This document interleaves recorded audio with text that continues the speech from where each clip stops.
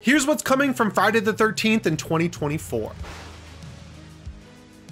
How's it going, everyone? As always, my name is Jimmy Champane, and this is my channel where I talk about all my favorite horror movies with a healthy focus on slashers. In today's video, I was going to cover all three of the big franchises, Friday, Nightmare, and Halloween, but there's enough news in each movie franchise where I could kind of split it into three videos, so look forward to the other two very soon. As far as Friday the 13th goes, the last time I did a video was in October, and there have been a few developments since then. New people have entered the ring on wanting to work on the movies, and there's been some updates around the Crystal Lake TV show. So I'm splitting this into two parts, the TV show and the movie. You're going to want to watch both of them because there have been updates on both sides of the fandom franchise. I don't know. They're doing a TV show, they're doing a movie. That is awesome. That's what we need to hear. Just to get you up to speed on the series, it's called Crystal Lake, and it's most likely coming out this year in 2024. Adrienne King, who played Alice in the original 2 Friday the 13th, she's coming back to be in this show, and she keeps posting pictures on Instagram where she puts the hashtag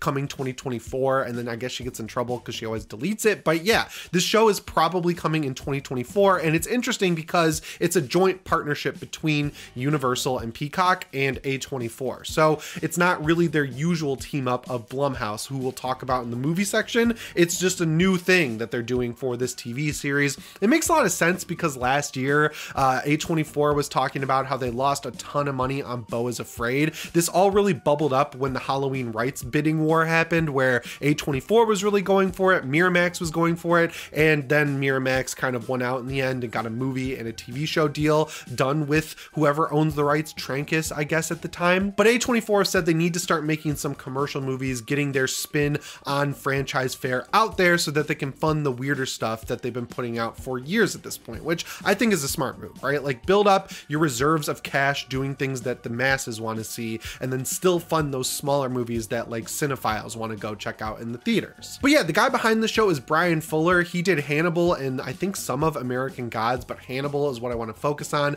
I've said it a million times on this channel, but if you haven't seen that show, you should really check it out. It's got really cool slasher elements to it. It was a Fox network TV show, but it really feels more like an FX level show. Mads Mikkelsen is the best Hannibal ever, and it sucks it got canceled right when they were about to cover Silence of the Lambs. But yeah, it's a great show. It should give you a lot of confidence in his ability to tackle Friday the 13th. Going back to Adrienne King, who played Alice in the first 2 Friday the 13th, I'm really curious how big of a role she's going to have in this show, because right now it seems like she has a huge role in it. The 2 tweets she put out were her meeting specifically with Bryan Fuller alone, and then she met with the entire writing room. So she's obviously being involved in the creation process of this. Then you also have to consider that she played Alice, the protagonist of the first Friday the 13th, and she does get killed in the second one, but she is important to the franchise, right? And she's the only cast member of this show that's been announced up until this point. So I don't know if I'm reading into it too much, but it really does seem like she is going to be important to this series. As for who she could be playing, maybe it's Pamela Voorhees. That would be a little weird though, because she was a final girl in the first movie. So it would be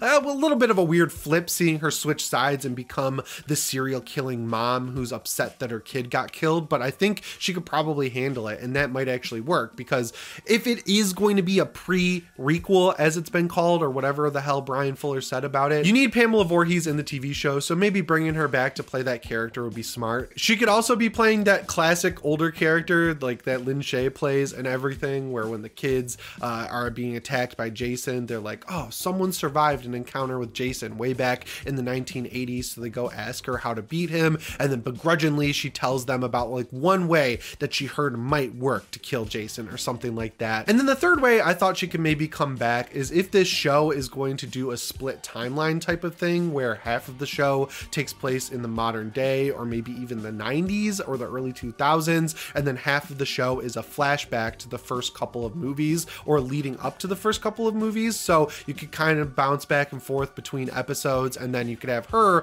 playing Alice as if she was never killed in the second movie and she survived Jason and could kind of talk to the kids about him in the future, like in the modern day or in the 90s or whenever it would be taking place. And then it could bounce back in time and you could cast someone younger in that role. And then you could have a split killer scenario where she's the killer in the past and then Jason, like adult Jason as we know him with the hockey mask and everything, he's the killer in the modern day scenario, like the future forward version, which could be pretty cool because we do know that every episode of this show is going to have bodies dropping. Bryan Fuller confirmed that multiple times, which is exactly what I wanted to hear, right? Like when I heard A24 was doing a Friday the 13th series, I was like, great, a lot of talking, not a lot of killing, some weird psychological drama, and Jason's gonna be a depression monster. But no, it really seems like they're doing this right, which I'm happy about. As far as the writing team goes, it's like a hive mind of people who have worked with Bryan Fuller in the past. They have tons of great credits under their name, and we did learn that Kevin Williamson is going to write one episode at least of this show,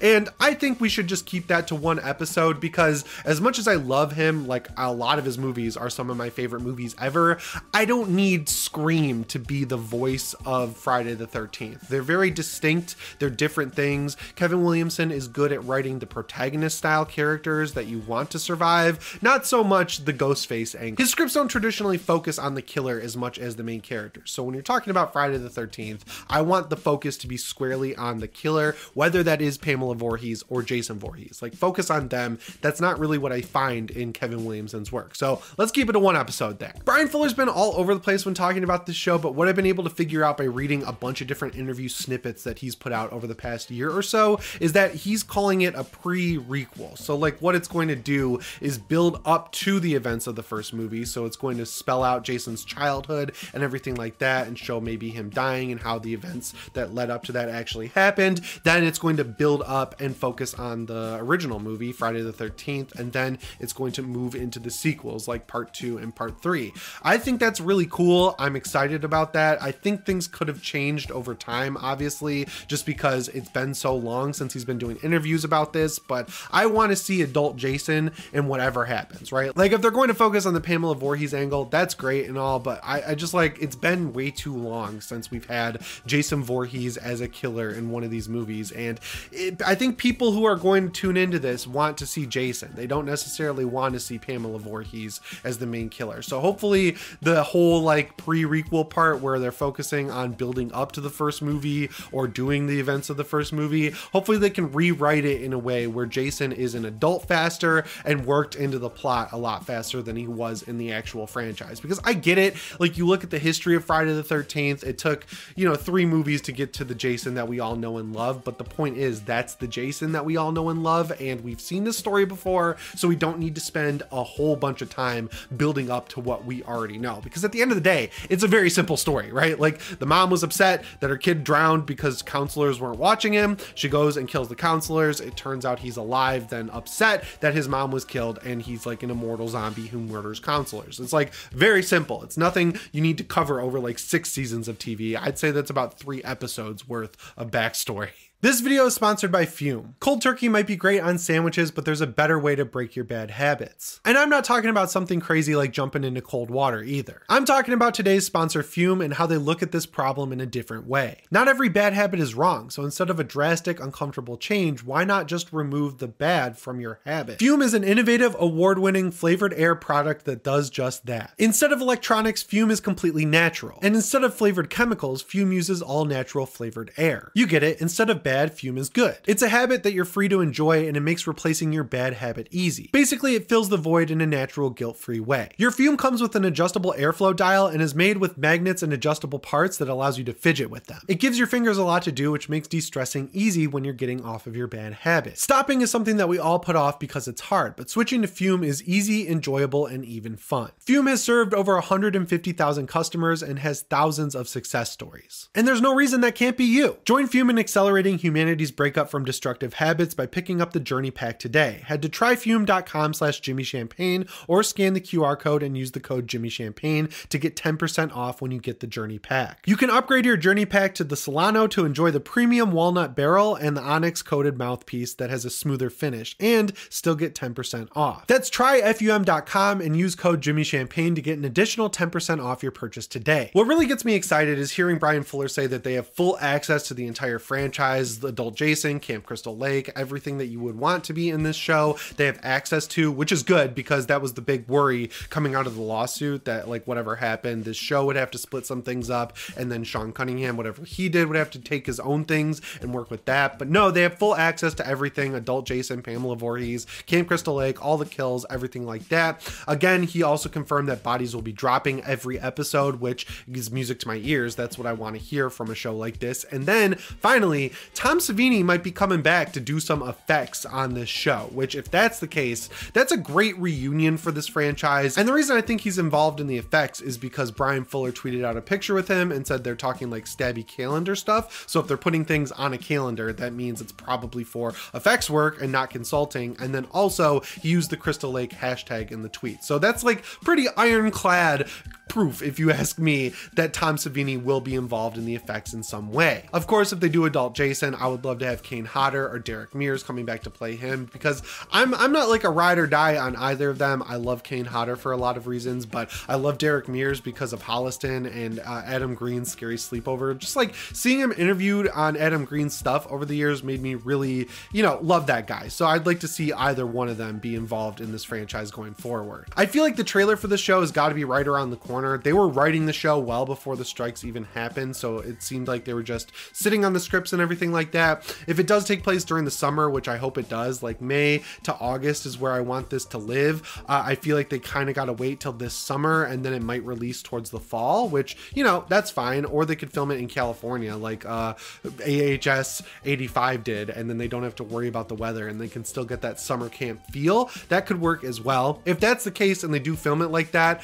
I would want it to come out between May and August, just because I feel like the perfect setting for Friday the 13th is, of course, that classic summer camp. And what I really want is this to stay a period piece. I talked about earlier that it could be a split story where it's bouncing between time periods. I really want the farthest they get in time to be like the 80s or the early 90s at the farthest, just because I feel like that period piece aspect really works for Friday the 13th. So yeah, a trailer, a poster, all that stuff has got to be right around the corner. I know the strikes really threw off the marketing and everything like that, but I'm assuming that if they haven't shot this show already, they're ready to go shoot it and get it out into the wild, because that's what really needs to happen with this franchise. The other thing I think we're definitely going to hear about this year is a new Friday the 13th movie. The last time we talked about this was last January. There was an update on Bloody Disgusting where Sean Cunningham hired 2 guys to make 3 new movies for him, and one of them was a Friday the 13th movie, and then that just evaporated. So I would feel pretty safe saying that's not happening at all anymore. And honestly, I feel like the scenario that we're going to see with Friday the 13th is a bigger distributor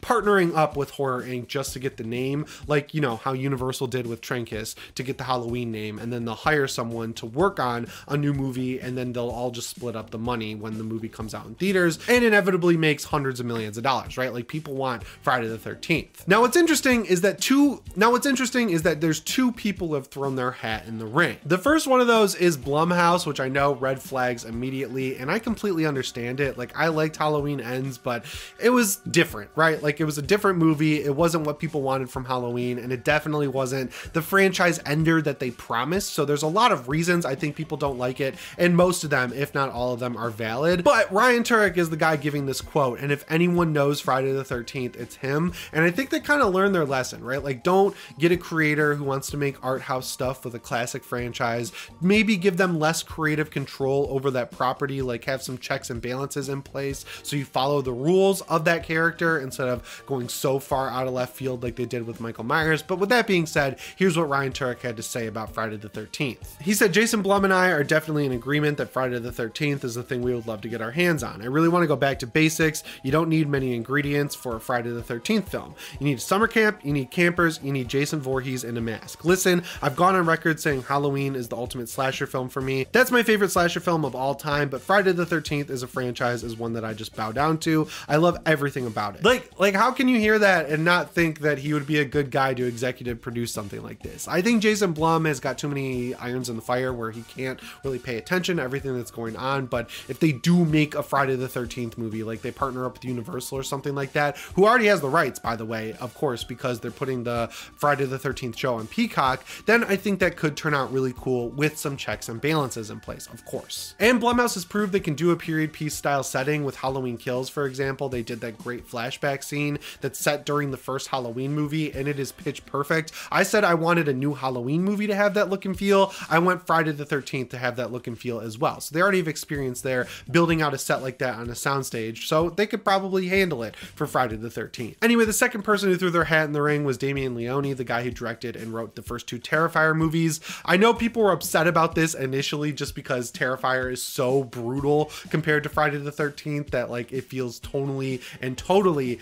different, but just listen what he had to say. He said, Jason was my favorite slasher since I was a little kid, and I think there was a way to, I mean, my approach would be to keep it in the 80s, honestly. I would have it take place in the early 80s. I would try to make him as scary as possible because I feel like that's something they kind of lost as the movies went along. You just start getting too comfortable with these villains and you need to be scared of them again. That again, just like what Ryan Turek said, is the perfect way to talk about Friday the 13th, to the point where if he was announced as the director after Terrifier 3, I honestly wouldn't be mad. His stuff has really grown on me over the past few years. Like, I didn't love the first Terrifier. I went and revisited it and then I liked it more. I love Terrifier 2 in theaters and I'm excited for Terrifier 3. So yeah, I think he could be a good choice as well, but there are plenty of people out there who could handle a Friday the 13th movie, you know? But yeah, that's everything happening with Friday the 13th. Let me know what you think down in the comments below, and remember to subscribe and set your notifications to all if you haven't already. As always, my name is Jimmy Champane. I'll see you in the next one. Thanks for watching and shape on.